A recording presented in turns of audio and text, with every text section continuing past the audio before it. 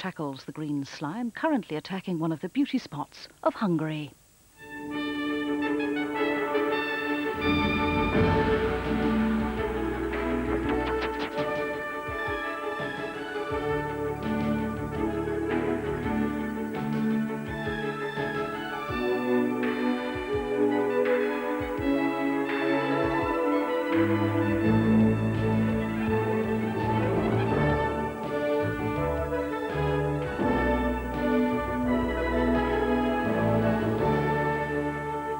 And welcome.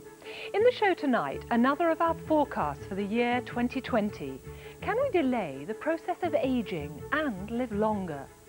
Meanwhile, are the Hungarians helpless against the deathly green slime invading their inland sea? Can this experiment help make motor racing a safer sport? And 1991, a space odyssey created by computer. But first... some fronds there. Ooh, look, a sunken galleon. Let's move around here and see what... Oh, now, is that another old wreck? Thanks, Howard. This is the latest miniaturised gadget from Japan. It's an underwater camera designed to work at depths of up to 50 metres. Inside this housing, there's a video camera along with a light, and both are mounted on a motor which revolves to give 360 degrees field of view.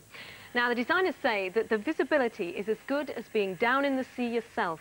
So, how does it look then, Howard? Well, I'm not sure that's your best angle, actually, Kate. Do you want to put it back in the water for me?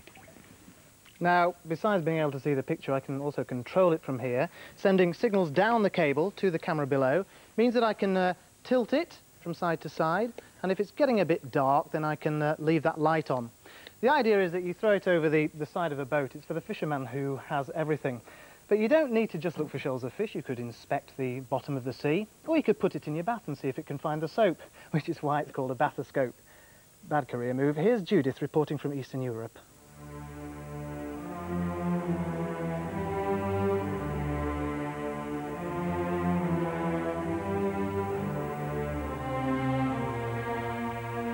Hang on, this doesn't look right. That's not Hungary.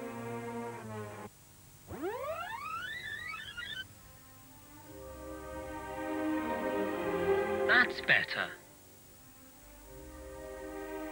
Most of us have some preconceptions about Eastern Europe, and before I visited Hungary, I imagined it as grey and bleak. But in fact, it's a mainly rural country with a well-developed agricultural system and beautiful scenery which attracts large numbers of visitors. Every year, over 3 million visit Lake Balaton in the west of the country, known as the Sea of Hungary. But the prosperity of the region is now under threat. Both farming and tourism are upsetting the ecological balance in the lake. Runoff from farmland is high in phosphates from fertilizers, and so is the sewage produced by the millions of tourists. Since the 1960s, the amount of phosphate pollution in the lake has increased by 20%, and that's only benefited one thing: the algae living in this water. Algae which thrive on phosphates have turned the lake into a slimy green soup that tourists certainly don't enjoy. So the area has been made a protection zone and national funds made available for a clean-up. First, a drainage system was built which diverts most of the sewage away from the lake. Then phosphate removal was introduced at those sewage plants which still discharge into the water. But at the western end, the lake is fed by the Zala River, and that was still a major source of phosphate. The problem is the town of Zelezeged, 50 kilometres upstream. The town's sewage is put untreated into the river, and because it's outside the protection area, it doesn't qualify for any of the clean-up money.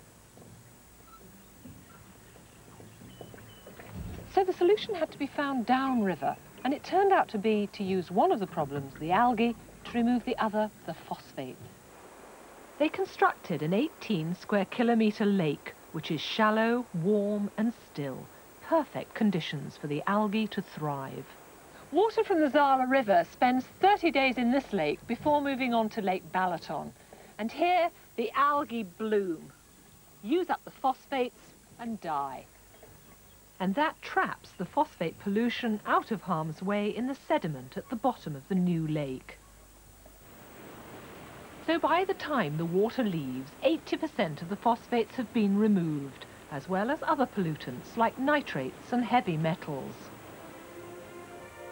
These measures have stabilised the situation in Lake Balaton, but work's now started on a second larger lake to remove the remainder of the phosphates from the polluted Zala River. The Hungarians now believe they preserved their greatest natural asset as well as their tourist trade. And there's an extra advantage. As a wildlife sanctuary, this new lake is attracting tourists of its own. Birds.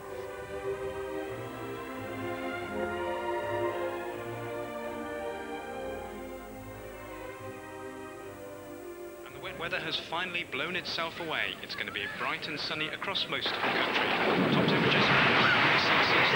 The trouble with national radio is that the information you get isn't always specific enough.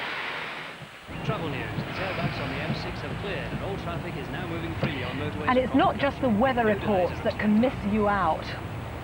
But having separate local radio stations to serve small areas is obviously an expensive operation, unless you run things like they do in the West Country. Where a company in charge of commercial stations in Bristol, Reading, Bournemouth and Swindon has started controlling them all from one location while still keeping the information local. Oh, excuse me a moment. Yeah, even in the depths of winter, you're going to go reaching for your surfboards with this one. Music played at the control centre in Bristol is sent down broadcast quality telephone lines to the 4 unmanned stations on the network. Now everybody hears the music and there's nothing new in that, but listen to what happens when I come to play a station ident. The sensational sound there of the Beach Boys and good vibrations.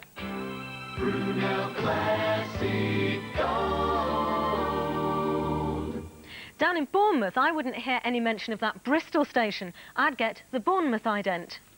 Yeah, the sensational sound of the Beach Boys there and good vibrations.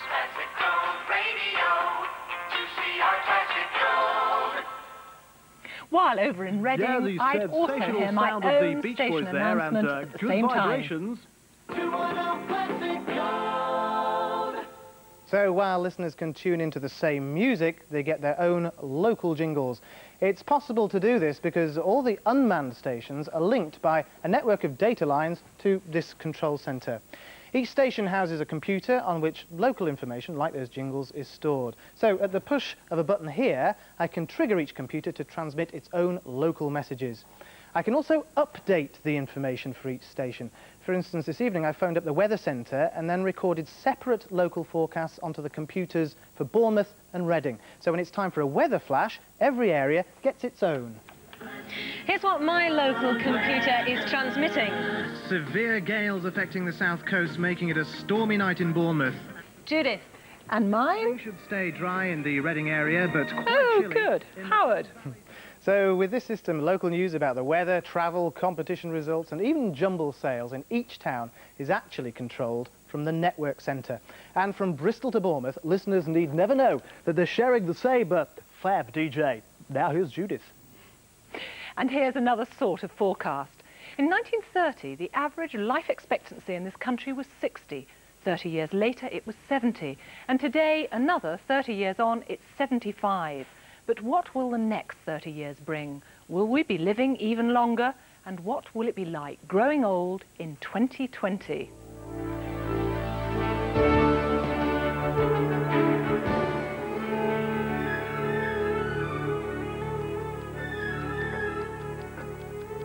There are two sorts of ways in which you can counteract the damage done by the passage of time.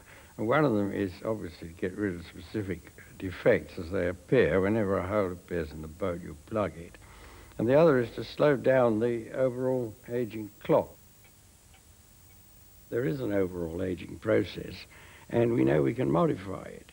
And that probably is what, by 2020, we should have applied ourselves to. In fact, we could apply ourselves to it now. Dr. Alex Comfort. Already, medical science and the move towards healthier lifestyles are attacking the specific diseases we associate with ageing. But as the risk of death from heart disease or cancer is reduced, another sort of defect is beginning to emerge. Even without disease, we gradually become frail as we age. Our muscles get weaker, we heal more slowly, our bones become brittle. And these effects of aging may be much harder to control. We may only see the grey hair and wrinkles, but aging affects every cell in our bodies. As time passes, the cells become less and less efficient at making the chemicals we need for our bodies to function well. So to prevent these effects, scientists will need to know exactly which chemicals each person is missing. And a recent study in America suggests that this chemical, human growth hormone, may help some people. Many old people stopped producing it. Indeed, it was thought they no longer needed it. But when it was given to a group of elderly men, the results were surprising. Oh, I feel very great. I mean, I gained a little pep and energy. The patient's muscle weight increased, fatty tissue decreased, and the skin became thicker. The researchers are very optimistic. This probably gives us a new intervention or a new method for improving the quality of life in old age. The idea needs more research, but even if further trials are successful, it's not certain that growth hormone is the whole answer to the problems of aging, especially since we don't yet know how it works or for how many people. But it does demonstrate an important approach, that it may be possible to replace the chemicals our aging cells can no longer produce. But even if our cells are given all the chemicals they need, it can't keep them going forever. Eventually, they simply stop and die. It looks as though we're programmed to run down. There is an overall program which, as it were, engineers the body. Otherwise, there wouldn't be a characteristic lifespan for each species. And we do know that that program, whatever it is, can be altered. It's possible to slow it down. It can be carried out quite easily in rodents simply by feeding them every other day instead of every day. But you get serious problems when you try to apply that to people, because in the first place it might not work in the same way in people as it does in rodents.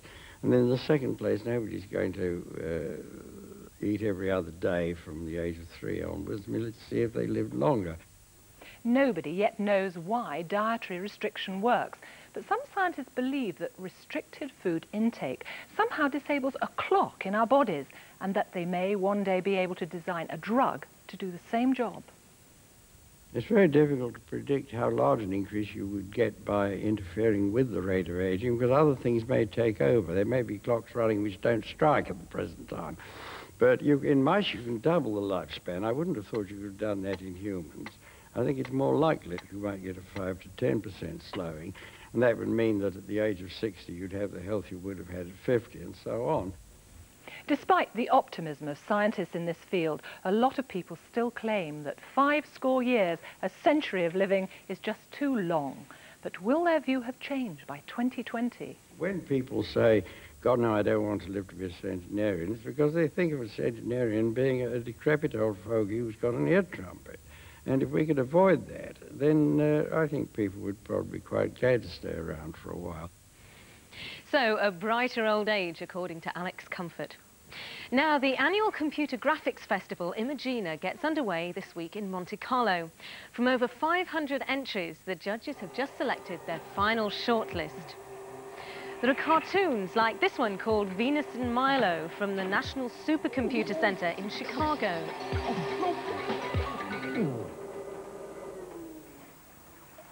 And there are pieces of pure research. These swimming pool scenes from digital pictures in London were done to show off a new way of simulating light. Usually, the lighting in computer animations is all about reflections of solid shapes. But those images mimic the changing distortions as light passes through a rippling water surface. They split the light, hitting the water, into triangular beams and worked out how each beam would be distorted as the surface rippled, then added up the total amount of light reaching each point on the bottom as the moving beams played over each other to get this dancing light pattern. And they followed the beams back up again for the surface view. This new way of treating light as a beam that can be focused or spread out could be used whenever light gets distorted by passing through complex surfaces. But the overall winner is tipped to be a space odyssey from Thinking Machines Corporation in Boston. It was done on a parallel computer, powerful enough to generate these graceful movements in the time it takes you to watch them.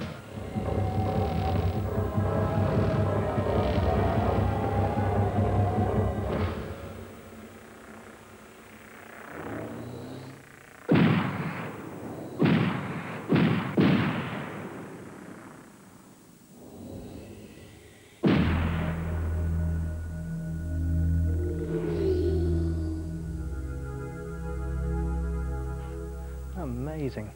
Now, this tiny plastic rod could soon be helping to save lives.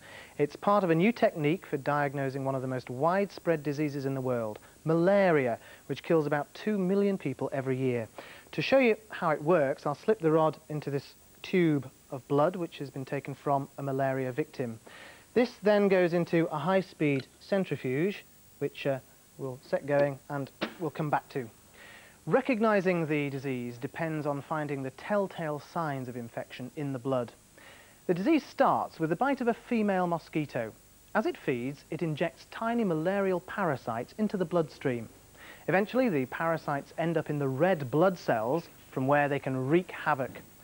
But spotting the infected cells amongst loads of normal cells can be tough.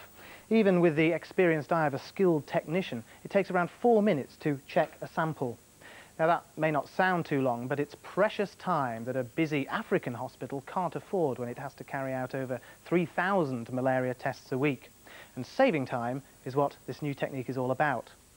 American scientists noticed that because the parasite lives off the red blood cells, these cells become lighter. They actually weigh less than healthy red blood cells. So a centrifuge could separate them out for examination. As the tube of blood spins, the heavy, healthy cells are forced to the end of the tube. The infected cells are lighter and are left at the top end of the red blood cell layer. But the parasites are still difficult to spot because all the infected cells are compacted together in a small area. Well, that's where the plastic rod comes in. It's been designed to be precisely the right weight so that it floats in between the healthy red blood cells and the rest of the blood. And even in the centrifuge, it stops just there, smearing out the infected cells along the tube wall. Well, my sample should be ready now, so let's take that out, and we should be able to see very clearly, much easier to spot now under the microscope. And to make them really clear, a fluorescent dye has been added, and so they should show up as fluorescent or shining stars. I shall very carefully manoeuvre that in. And we should be able to see on a fine tune. There we are, very clearly. That bright one there is a parasite. Well, accurate diagnosis of malaria is becoming ever more important with the increase around the world of strains resistant to drug treatment. This simple technique may help, not only to identify victims quickly, but to make sure that only those who need treatment actually receive it.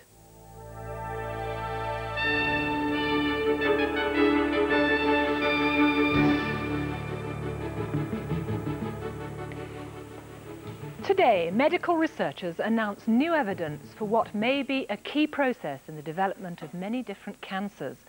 It's known that some families are more prone to cancer than others. The team at London's Royal Free Hospital has been studying a particularly unfortunate family in which many members have suffered from more than one type of cancer.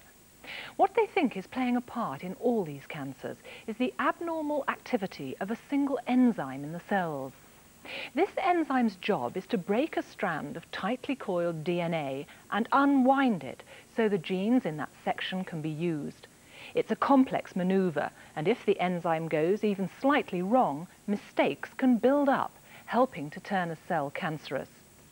The researchers think that in the cancer-prone family, they found an inherited genetic defect which makes the enzyme go wrong. And they have also discovered that many other cancer-causing genes affect the same enzyme. If they're right, then scientists may have moved a step closer to understanding a common route to many cancers. 2 American teams are this week arguing over which one of them invented a new way of sexing sperm, which could allow farmers to make livestock the sex they want. The new technique sorts sperm according to whether they carry an X or Y sex chromosome by using the fact that X sperm contain a fraction more DNA than Y's. The DNA in the sperm is labelled with a harmless dye. Then, using ultrasound, the solution is broken up into drops, each containing a single sperm. Then a sensor checks how much dye each drop has taken up. More dye means more DNA, which means it must be an X. When it spots an X, the machine gives that drop a small electric charge. So when the stream passes through a magnet at the end, the X sperm gets pulled off to the side and the Y goes straight on. At the moment, the technique has only been tried out on farm animals, and human X and Y sperm may be much harder to sort because they contain almost the same amount of DNA. If it does work, it might help families with sex-determined diseases like haemophilia to avoid handing it on to their children. Ever since grey squirrels arrived in this country over 100 years ago, they've been blamed for the steady decline of their native cousins, the red squirrels. Now, a study has revealed that what's decimating the red squirrels is actually indigestion from eating acorns. In autumn, both sets of squirrels eat hazelnuts, but with the number of hazel trees in Britain declining, the nuts run out by October. Grey squirrels turn to acorns and continue to thrive through the winter. But red squirrels can't remove the toxins from acorns, so even if they eat as many, they start to lose weight, and when spring comes round, they're less successful at breeding. The research group says if Britain's remaining red squirrels can't find another crop which suits them, then the only hope is to give them a gene from their cousins to help them digest acorns. 5 hours from now, if you're awake, you might see some strange glowing lights in the dawn sky, part of a NASA experiment with auroras. Auroras occur naturally when charged particles from space get trapped in the Earth's magnetic field. As they bounce around, they glow, and over the poles the results can be spectacular. But they also produce massive bursts of radio waves, which can disrupt communications and upset sensitive electronics. The same troublesome effect could be caused by gases released from the shuttle, so to check this, a NASA satellite will be creating artificial auroras by releasing clouds of barium and lithium particles high above the atmosphere. The releases start at 1:40 our time, and if you look out towards Brazil, you just might see green and red glowing patches as large and bright as a full moon.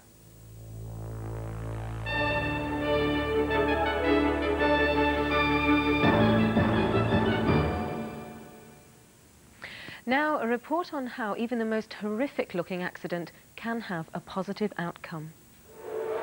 The San Marino Grand Prix is go. Senna leads, Prost second, Mansell third, Berger in fourth position, and Patrese. Now, already the two Ferraris are jostling with Patrese. Glorious noise it is, hearing proper racing engines again after those turbos. Although Ferrari then... Oops, and big problems. That was something broken on the car for sure. Big crash by Berger. Without any doubt, it went straight on. And, oh, heavens above, this is dreadful. This is the... There are no words that can add to this appalling picture. The car off. And thank heavens there is a fire tender on the spot immediately. The drivers at least have pure air piped through to their helmets due to a special valve, and the fire is out. The first doctor on the scene was Professor Sidney Watkins. I arrived there just as the fire marshals were putting the final flames out. Gerhard was still in the cockpit but was unconscious. We lifted him out of the crash and carried him a safe distance away from the vehicle because there was a lot of fuel pumping out from the Ferrari. Amazingly, Berger had no broken bones, and the only serious burns he received were to the backs of his hands. In fact, he was well enough to discharge himself from hospital only 24 hours later. But he did suffer some less obvious injuries. He was complaining of a lot of pain from his skin, which had been affected by corrosion from the fuel from the car. Racing drivers' suits protect them very well from fire, but can't stop the highly volatile fuels used in motor racing from leaking in.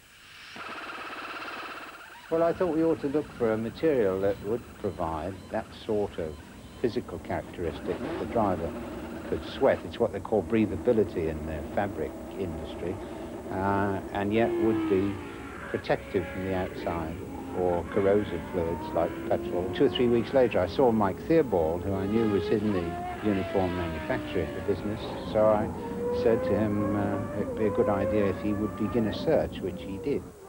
I tried quite a few materials, but I was not successful in stopping the fuel from going through. So I looked at contacting BP Research, and they were aware of an Israeli company who were obviously working with chemical warfare suits. And somewhere I knew that there was probably a link there that we could adapt their work to what we required. The actual coating that was eventually developed by myself and the Israelis is this light blue area here. The material here is just a standard flame-resistant material. Of course, the fire retardant properties of the material still remain the same.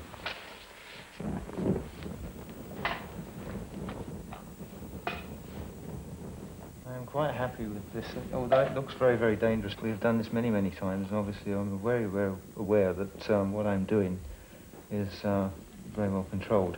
It is becoming quite warm now. The standard test that is required for the suit to be passed is about 12 to 13 seconds. As you can see, we are now burning upwards towards 38 to 40 seconds. There is no actual physical penetration through the cloth onto the arm at all, and the arm is totally unaffected. But while being fireproof and fuel-proof, the material must also be able to let sweat out. The water's only at body temperature, but in just 1 minute, the material allows through enough vapour to steam up the bowl above. At the moment, the Israelis won't reveal exactly how the coating works, but there's already been considerable interest from other industries whose workers handle fuel and solvents. However, the material's first use will be in racing. Falklands veteran Simon Weston has recently taken up motorsport. Well, my involvement with motorsport is I've been driving Group N racing cars, saloon cars, for the last 12 months. Had the opportunity, so I just went for it. Myself, personally, I'm very concerned about safety because, obviously, I've been badly burnt once. I don't particularly want it to happen again. The new suit that's under development, I think, is a tremendous idea if it's going to lead to the safety of drivers and it's going to lead to the safety of anybody who deals with fuel. You know, it just can't come soon enough, really. If it is as good as it's said to be, it just can't come soon enough. A gentler sport, which is also perfect exercise, is swimming, which can now be done away from chlorine and the crowds. Competitive swimmers already work out in the gym, but weight training only allows an effective pull in one direction, whereas swimming strokes are three-dimensional. With pulleys and weights, you can strengthen the right muscles for any stroke, putting them under constant resistance, just like they are in the water. So you can train seriously if perhaps you're ill with an ear infection or something and can't get in the water, or like me, you can simply work off your Christmas excesses. Excesses I certainly had, but I do think I've had enough for tonight. We'll be back at the same time again next week. Till then, good night.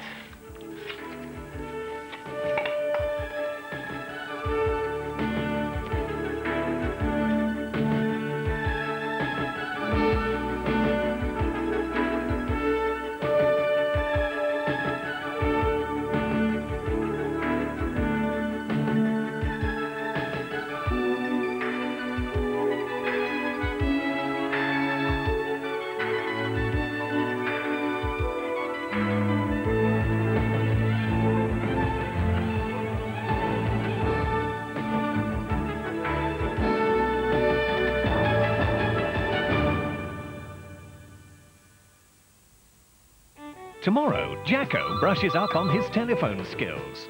Good morning. Splosh. Well, that's very intemperate language. I don't know how you can do it. Do what? I don't know how you can just lie there like that. Well, it's easy. You pick your feet off the floor and you swing them onto the end of the settee. Thanks for everything, Giles. No hard feelings. You've been a brick. One is brought up to be a brick, but it's awfully nice to be called one. Brushstrokes returns tomorrow at 7:40 on 1. And despite some none too handy strokes against him, your man's spirits are high on opening day at the British Empire.